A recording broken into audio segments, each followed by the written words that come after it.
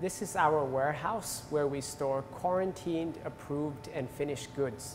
So unlike a regular R&D lab where you can just purchase materials and use in the lab straight away, as a GMP facility, we actually have a quality control check process before we can start using the materials in manufacturing. As a result, in our warehouse, we have quarantine space where we store unchecked goods that we receive from our suppliers. They then get transferred to the approved goods room once they've been quality checked. And then we also have a finished goods room where we will store the finished product. In total, we have 2 -80 freezers, 2 -20 freezers, and 3 4-degree fridges. All our equipment is hooked up to backup power, which means that it's operating 24/7 uninterrupted, even in the event of a power failure. This is especially important for our cells, which are stored in the -80 freezer, as any fluctuation in temperature can cause the cells to die. All our equipment also has a third-party monitoring system, which sends us an alert every time something goes wrong.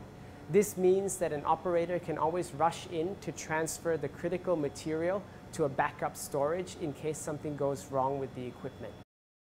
This is the entrance to our ISO 8 Class D GMP manufacturing facility. So for this facility, we have restricted access for trained operators only, and the operators have to adhere to a very strict PPE before they enter.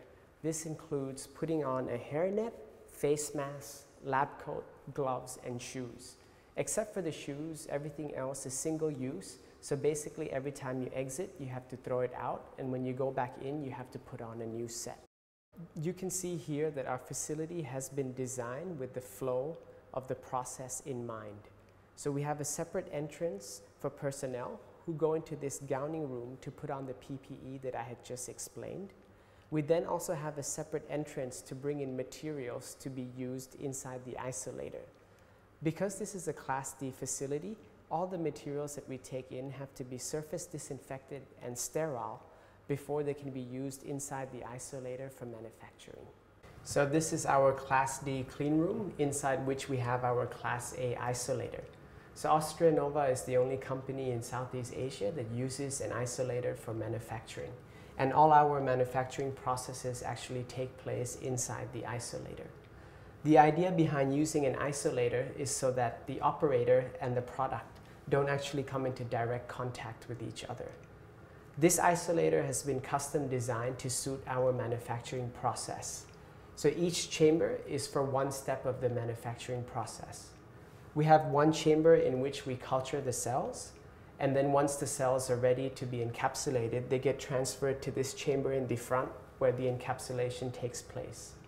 After which the capsules get filled into syringes and the final product gets transferred out for storage.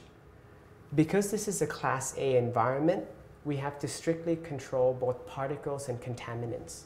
So during the manufacturing process, we have constant environmental monitoring, and before we can actually start a manufacturing, the entire unit has to be cleaned and sterilized. So all these steps add to the time it takes before the production can start and before the final product can be released. This is our quality control lab. In here, we do the release testing on the finished product. This includes counting the number of capsules that are filled into the syringes to make sure that there's a consistent number of capsules filled per syringe, measuring the diameter of the capsules to make sure that they're all formed in the right consistent size, counting the number of cells that are filled into the capsules to make sure that the right number of cells are in each capsule. And then we also do a biological test to make sure that the drug functions as it's intended to.